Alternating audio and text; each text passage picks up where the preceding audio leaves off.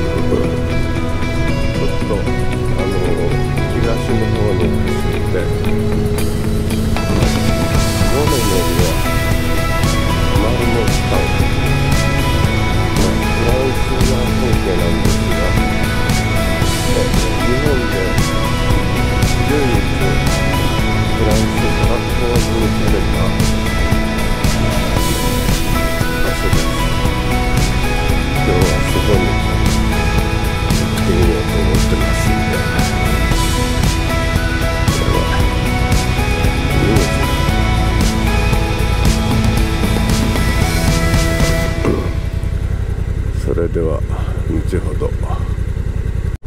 80キロでオートクルーズやってます。非常に便利ですね。初めて使ったんだけど、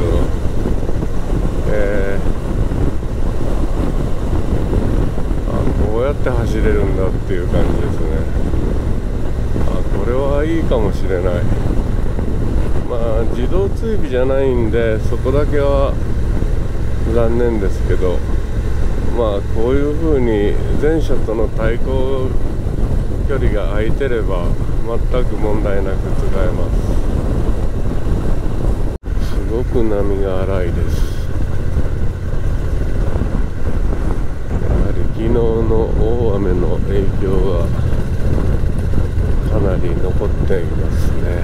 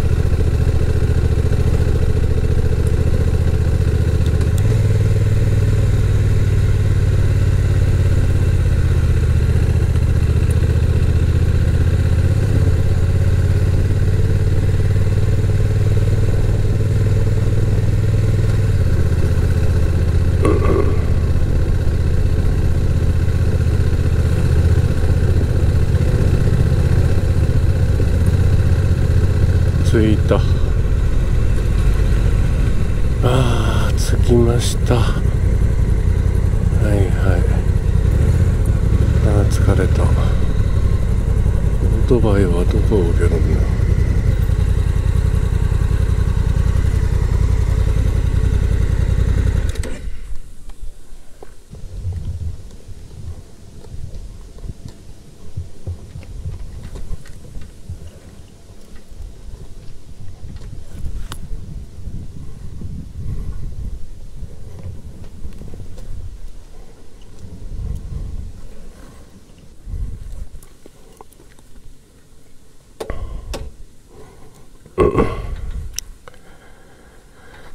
よいしょ。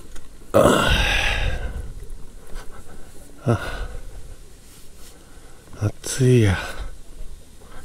しかし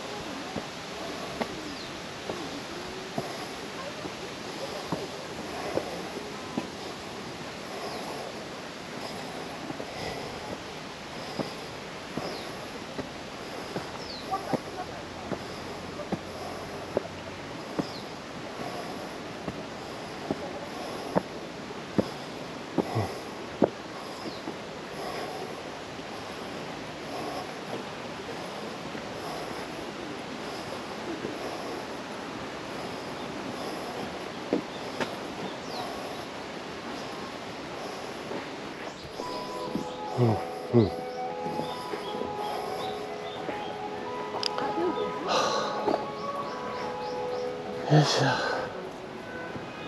疲れた。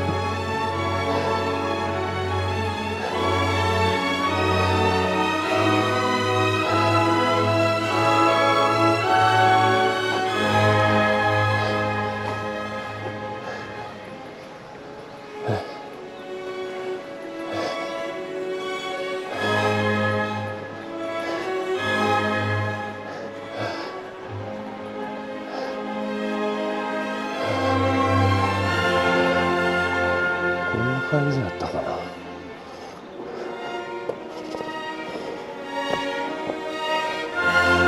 魚おる。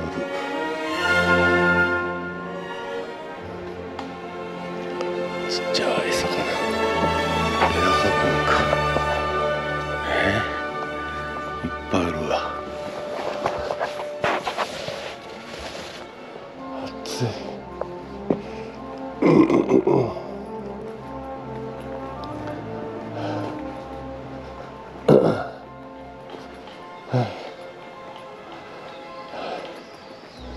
あれ、行き止まった。